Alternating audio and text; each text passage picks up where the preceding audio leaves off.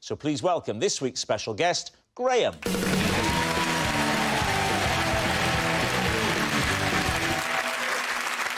So, Bobby, what is Graham to you? So this is Graham. When I won his competition, my prize was a trolley dash through a pound shop. Joe Brand, how do you know Graham? This is my old neighbour, Graham, and when my landlady was trying to sell my flat, I asked Graham to bang a bongo to put off any potential buyers. Oh. And finally, Lee, what is your relationship with Graham? This is Graham. All his bees flew away when I was looking after them.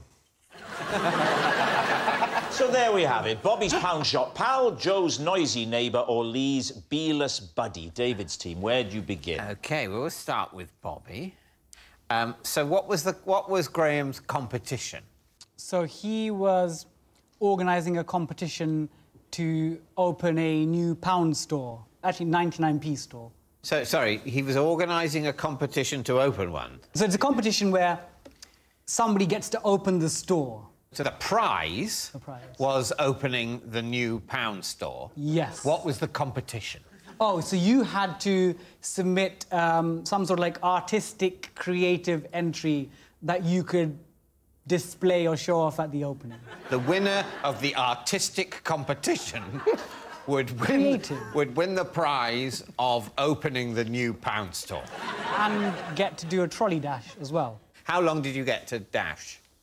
99 seconds. It would make sense, wouldn't it? 99p. Makes sort of. I suppose, or 99 years, or, yeah, fine. Bobby, tell us about your artistic entry. So... Oh, the old Rob Brydon chat-up line. So I wrote, like, a little, like, poem or a jig. A what? Sorry? A jig? A jig, like, little, like, few words to open it. That's not a jig, is a poem, it? A like, jig is a dance. But, like, but you could... If you had, in theory, a good verse, you could jig to it as well. Now, do you recall any of this poem? So I definitely remember one line was, at 99p store, bargains galore. At 99p And then everyone's, like, jigging. Bargains galore. And everyone's, like, jigging away at the opening. So that was your artistic entry. What was it up against? I don't know. Let me rephrase that. What did that beat? I think it's far more likely that Bobby's entry was actually the only one. What sort of size crowd was it? How many people had this attracted? 60, 70, 80? That's a lot. Why don't you say about 70? Because it's somewhere in the region of 60 to 80. Well, that's about 70. So, It could be, but it might be the lower end. Might be 60. so 60-plus people have gone... Maximum 80. Apparently they're opening a new pound store in the area, so that would be a great thing to do. Shall we go to that? I don't want to go. Haven't you heard? Someone's reading a poem. Get my coat. Yes, it's quite... It's not just a poem. It's one of those poems you're encouraged to jig around to. We'll never get in. It'll be packed. Oh, I don't know, 60 to 80, probably 59 plus, but maybe towards the lower end. Let's go, darling. All right, who next? Joe, Graham is your former neighbour, is that right? Yes, Graham is my former neighbour, and my landlady wanted to sell the flat I was living in, so I enlisted the help of Graham to just make it sound, obviously, like there was loads of noise all the time to put off the buyers. So he would just listen out for when people were being shown round? No, well, she would tell me when people were coming to look round. Yeah. Joe, didn't she think it was maybe a bad idea to let you be the person who shows people around? Because, like, you're not incentivised to try and make it look nice because you're going to lose where your home if it's sold. It happens more than you think in supermarkets. There are people at the supermarket showing you how to use the automatic checkout. Yeah. And you go, well, that's a turkey voting for Christmas, isn't it? Yeah. Did he have the bongos, or did you have to supply them? He had decorative bongos, which which I never really heard him play very much. Is that like a male version of Vajazzled? I'd like the decorative bongos, please. So did any of the prospective buyers be like, oh, that's a nightmare? Does that go on often? Like, did they fall for it? It worked a treat. Not one single one said, really love a bit of bongos above my head of an evening. And why was Graham so keen to help? Because we knew each other, I'd have played the bongos for him if he'd asked me, so... Honestly, a bottle of wine's enough.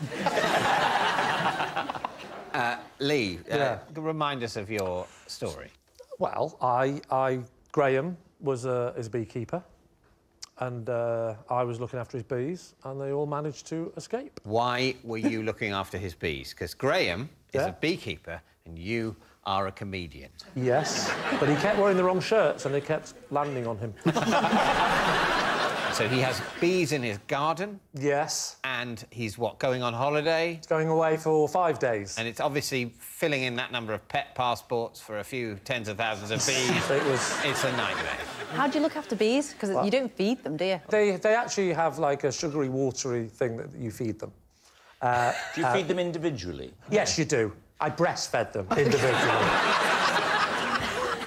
I'm imagining you've got the sugary water. What is the receptacle? There's a little tray at the bottom of the hive. You pull it out, you pour it in, you close. Do you have to put on a beekeeping costume to do that? Not to do that, OK. but there was more to it than that, and this is why the bees escaped. Right.